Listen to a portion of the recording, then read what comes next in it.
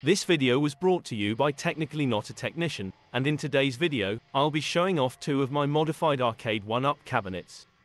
These two arcade cabinets are unique in that they are clones of the expensive and short-lived line of Quake Arcade Tournament Edition arcade cabinets.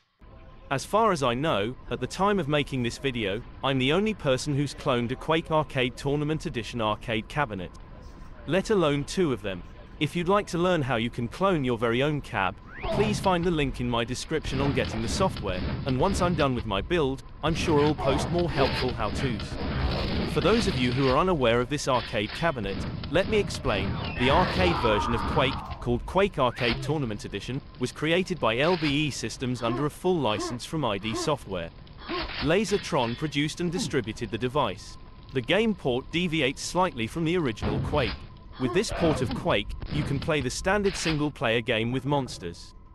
The game could also simulate a deathmatch round with bots, and multiple cabinets can be connected for multiplayer LAN play. The famous Quake 2 map, The Edge, which was included in this game as well, was one of the levels that were not exactly the same as those on the Quake CD-ROM. When shot, some monsters would drop prize packages that would cause the machine to dispense tickets since it was also a redemption machine. Finally, the level of difficulty of gameplay was also standardly set to Nightmare, making the game almost unplayable for someone new to the game.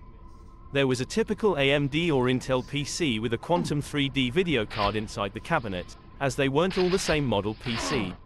There are no jammer boards or anything similar.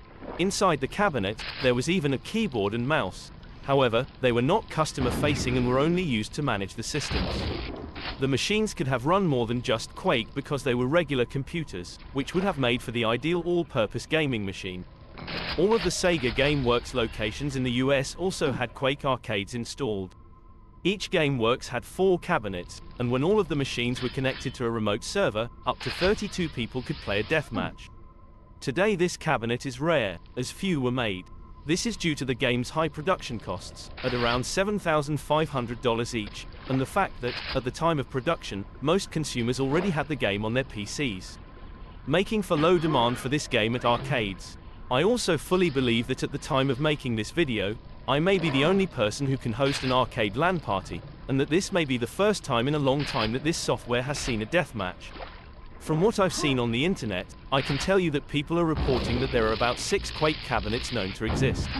I can also tell you that the renowned Galloping Ghost Arcade has one of those cabinets that can be played, and from what I've heard, it's in a quite dismal state of disrepair. I have even seen something that seems to be a clone being sold. The only thing I know about that device is what is written in the advertisement, but I am certain that it is not the appropriate cabinet for the game in question. What I think I like most about this mod is that I'm not only able to clone a rare cabinet that I'd never have a chance at playing normally, and if I wish, I could also play the other first-person shooters in the original Quake series, and if I add Mame, I can add bowling, golf, or any trackball game I wish. In reality, I think this could be a great arcade cabinet for online play. I mean, who doesn't want to make LAN parties a thing again? Anyway, I want to thank you for watching my video. I hope you've enjoyed it and found it informative. If you did, then please subscribe to the channel and remember to like and comment on this video. If you shared it on social media or with a friend, that wouldn't hurt. I know these are small clicks for you, but they mean a lot to this little channel. Thank you.